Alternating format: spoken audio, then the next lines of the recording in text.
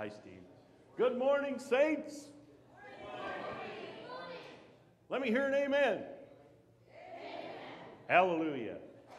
All right, that's the way we like to get things going. We'd like to welcome you here to Dysart United Methodist Church. This, I believe it's 22nd Sunday after Pentecost. And it's also All Saints Day. So, again, we welcome you here, and let's keep Pastor Linda in our prayers as she's gone from the pulpit, and she has to turn it over to guys like me and Jim here. She puts a lot of trust in us, and we'll do the best we can, won't we, Jim? So, at this time, we would ask for any announcements, or what's the other thing? Yeah, announcements and calls to service. Take it away, Steve. I just want to let everybody know, in case you have not heard, the Unionite football team has made the Final Four. They play next Saturday at 7 o'clock in the Unidome, where it's always sunny and 72 degrees. So you don't have to worry about the weather. The kids have played real hard, doing real well. They need to see a bunch of familiar faces in the stands. And also this afternoon, the fall play, Willy Wonka Charlie Chocolate Factory, is going on this afternoon. And there's several of our kids in that play. So if you'd like to need something to do this afternoon, you can run over to the school and watch the play.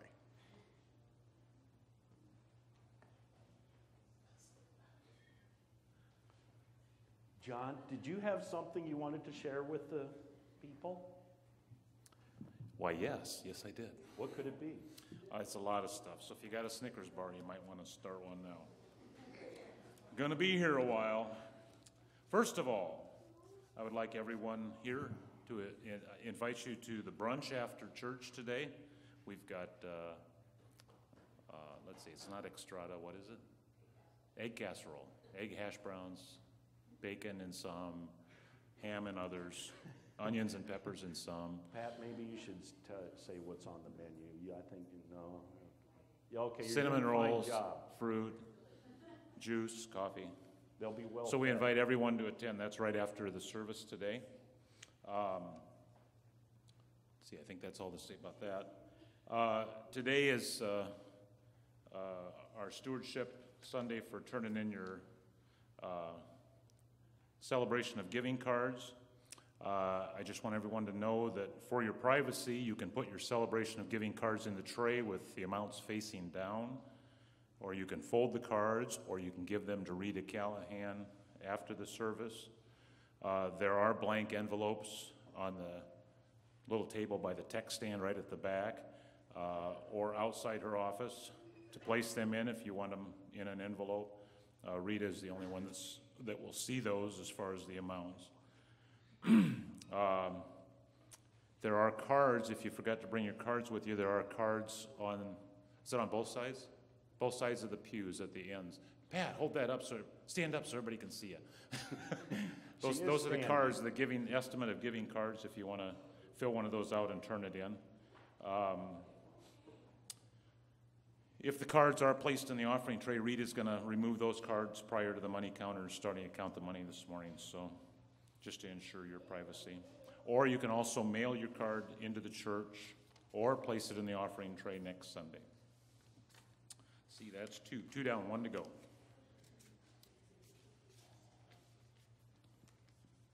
Always do the good stuff first, save the bad stuff for last. I just wanted to share the state of finances for the church. First of all, I want to say a special thank you to Debbie. Debbie, you do a wonderful job. You do a wonderful job with what little we give you.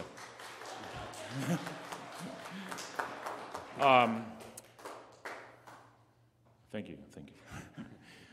Okay, financial situation right now. We've, to this point, I think we've paid 4 months of apportionments. So we're going to have a total, by the end of the year, a total of 8 additional months to pay. And with the other bills estimated for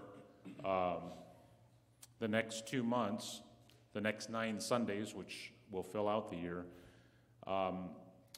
we need to collect in the offering plate, on average, each Sunday, just under $5,200. And we've been running somewhere in the $2,000 to $3,000 amount each week. So search your heart, search your wallet, and give what you're able to give in hopes that we can meet our budget by the end of the year. Any questions? Thank you. Thank you, John, for that. It's always kind of difficult to talk about money in church, but nonetheless, he did a great job of bringing it to our attention. Are there any more announcements or opportunities to serve? Let us be in the attitude of worship. We are a people gathered by a sign. That sign is the water of our baptism. It is a sign that we are God's reconciled and forgiven people. As God's reconciled and forgiven people, let us worship God.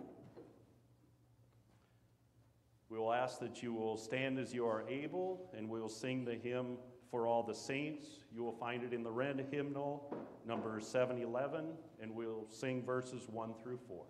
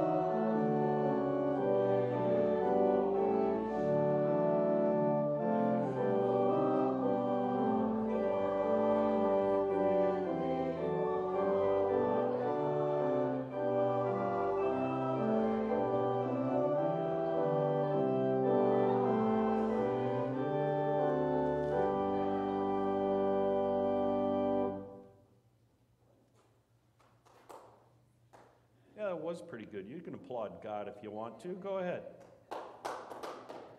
And now for the call to worship. Let all God's people sing praises. Let all God's people proclaim. Let all God's people offer thanks. Let all God's people worship the one who has liberated us and set us free. From generation to generation, we come to worship our loving God. Thank you. You may all be seated. And at this point in our service, on All Saints' Day, we will be remembering the saints. I will be reading from the book of Revelation, chapter 7, verses 9 through 17. After this I looked, and there was a great multitude that no one could count, from every nation, from all tribes and peoples and languages. standing before the throne and before the Lamb, robed in white, with palm branches in their hands. They cried out in a loud voice, saying, "Salvation belongs to our God, who is seated on the throne, and to the Lamb." And all the angels stood around the throne and around the elders and the four living creatures.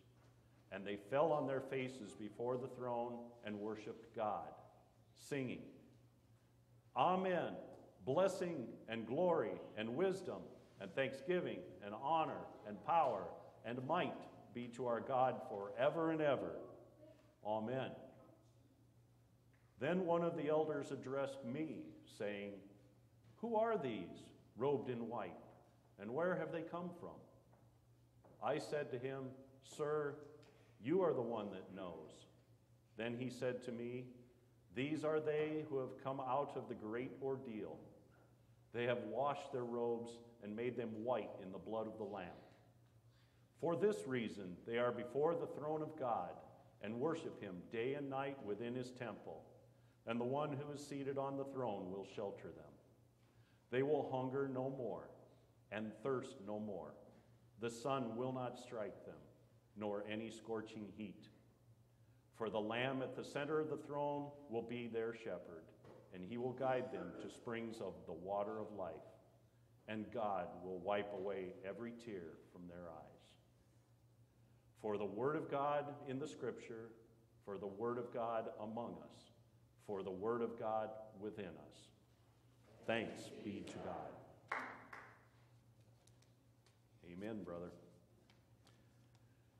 And now we will do a reflection on All Saints Sunday.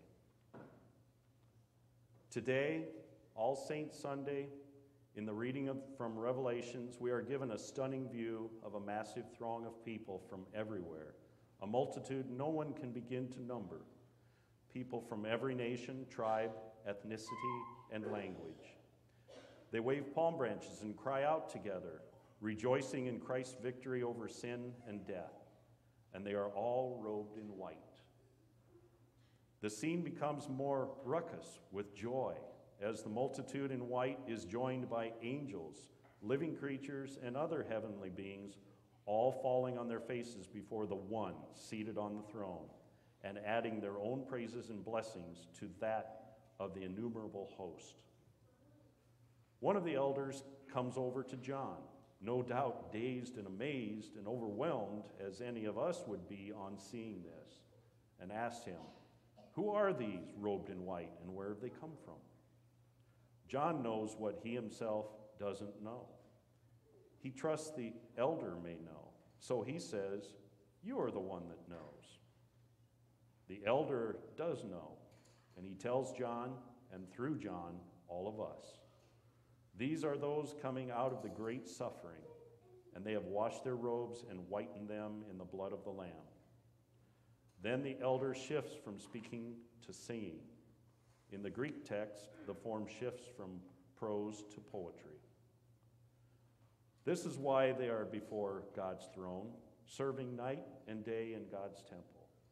And the one seated on the throne dwells among them. And they do not hunger anymore. They do not thirst anymore. And the sun does not beat down on them, nor any burning heat. For the Lamb is in the midst of the throne, shepherds them, and leads them to the streams of the water of life. And God wipes away every tear from their eyes. Revelation 7:15 through 17. Or, as Charles Wesley paraphrased the final two lines, "He shall all their sorrows chase, all their wants at once remove, wipe the tears from every face, fill up every soul with love." What are these arrayed in white? These are the saints. These are those among whom God longs us to be. God longs for us to wear their clothes and join their victory shout. So what does it take for us to be among them, to wear their clothes? And what happens to us once we've donned their garments? The elder is quite clear. but we may miss just how clear the elder is. These are the ones coming out from the great suffering. Some of you might know that as the Great Tribulation. Revelation 7, verse 12. The first thing the elder John tells about them is they are coming out from great suffering. This means, at a minimum, that they had been in the midst of suffering. For some, no doubt, it meant great suffering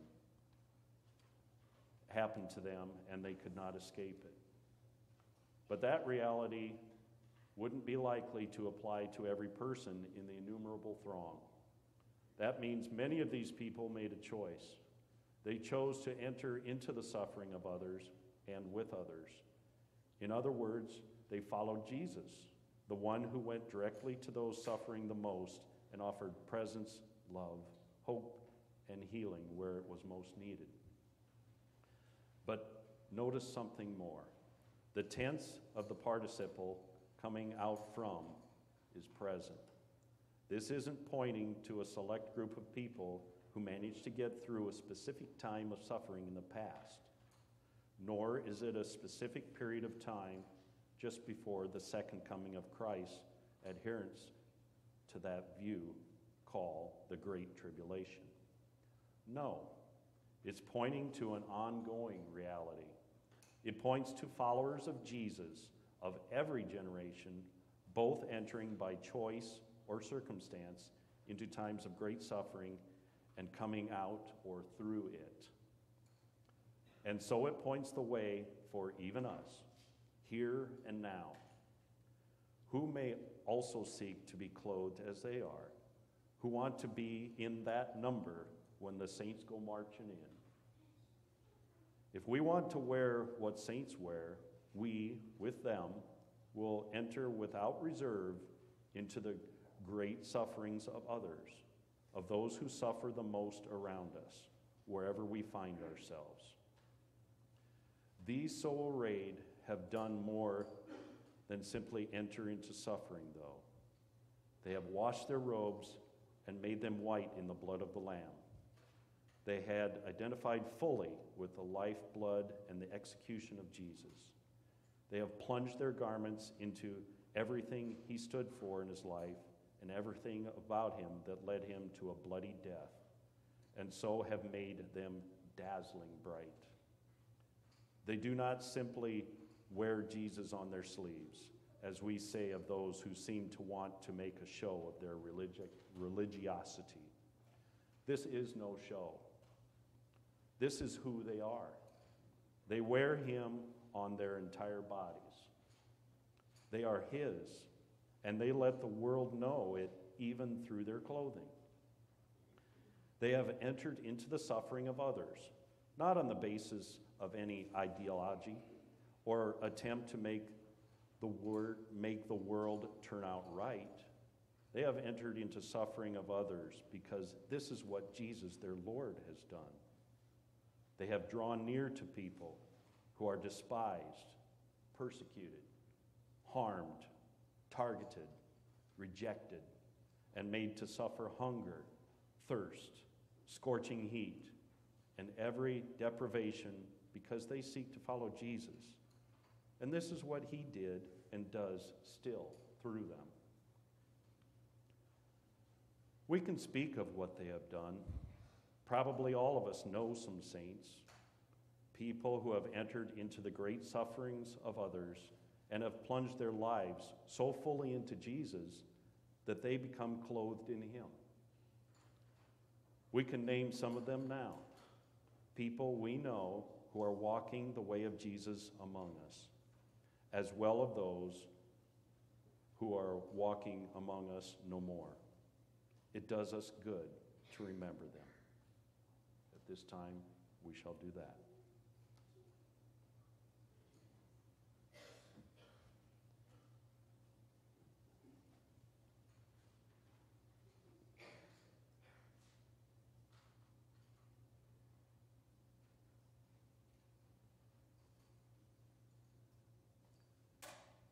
Helen Hauschult.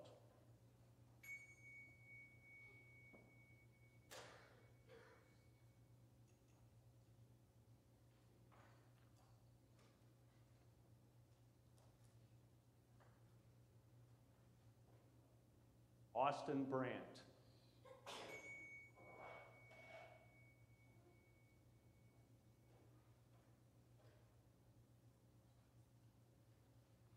Leland Jones.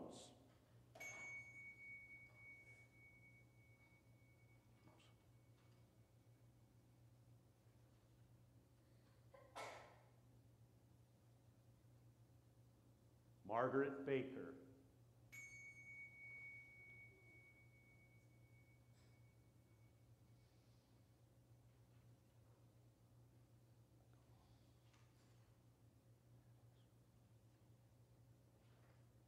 Richard Morrison.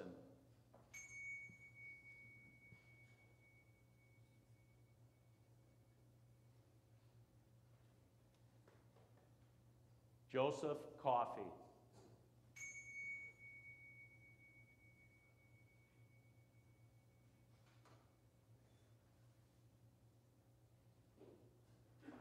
John Goodwin.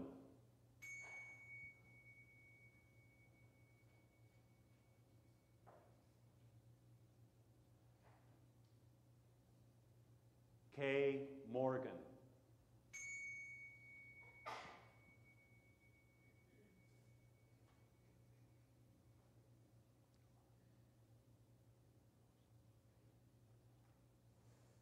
Kay Santman.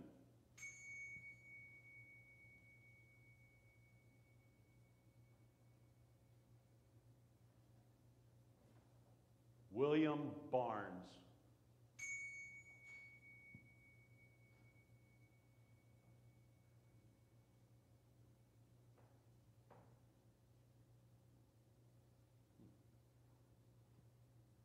And for all those unnamed saints.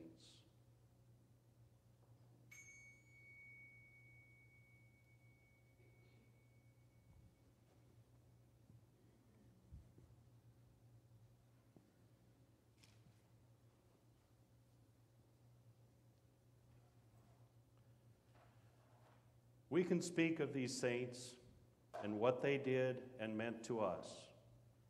The elder spoke of them and how they made their robes so dazzling bright. So it is for us. We can only sing of what God has done and is doing among them and us now and forever. God has drawn every one of those whom we have known and loved and seeks to draw us all into the innermost circle of God's throne, into the Holy of Holies, in God's heavenly temple. God has made of the despised, the suffering, and those who stand with them priests forever. And as they are drawn around God, God dwells among them. For those who knew hunger and thirst and merciless labor under scorching heat, all of that is no more. Jesus is their shepherd, leading them evermore to pasture and life-giving streams. And in their sorrow, for all the grief they have witnessed, felt, and may still feel, God wipes away every tear from their eyes. No wonder they cry, "Deliverance is our God's, seated upon the throne, and the Lamb's." No wonder the heavenly beings join in the chorus, "Amen, blessing and glory and wisdom and thanksgiving and honor and power and strength are God's forever and ever. Amen." How can we, this side of that hope and seeking in our own lives those same garments, not join Charles Wesley's refrain? Victory, oh victory, we shall gain the victory. Oh, how happy we shall be when we've gained the victory. Amen and amen. At this time, you will stand as you are able, and we will sing the hymn "For All the Saints." It is found in the red hymnal, number 711, and we will sing verses 5 and 6.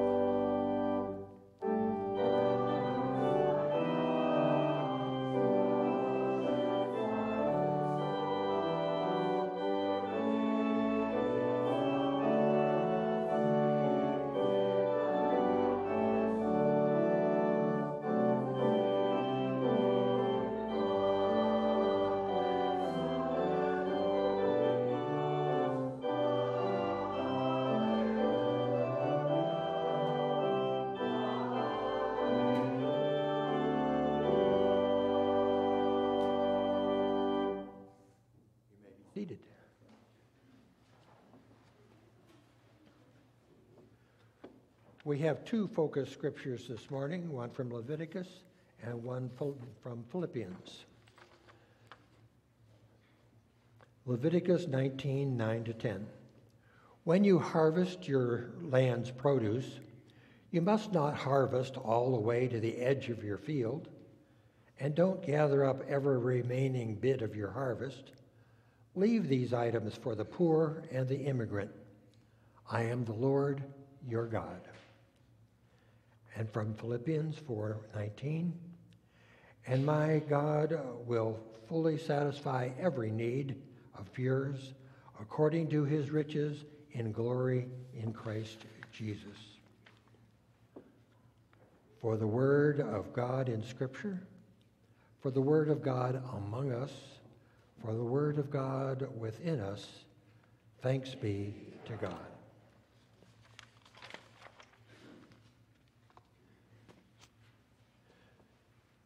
It's been kind of fun over the summer. We've been studying the Old Testament. We've been looking at Exodus.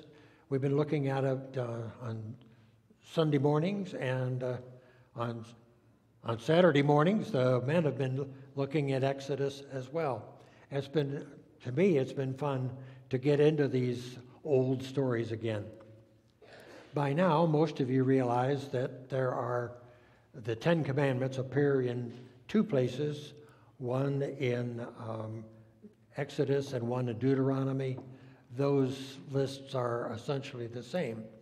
But there's a third place where the Ten Commandments appear, and that's here in this Leviticus. In looking at this Leviticus, I always read the part before and the part after. And in the part before, it's some rules about making sacrifices. And in the part afterwards, it's three of the Ten Commandments, but not all of them, and they're not all on the list. And anyway, Leviticus 19 is kind of a mishmash.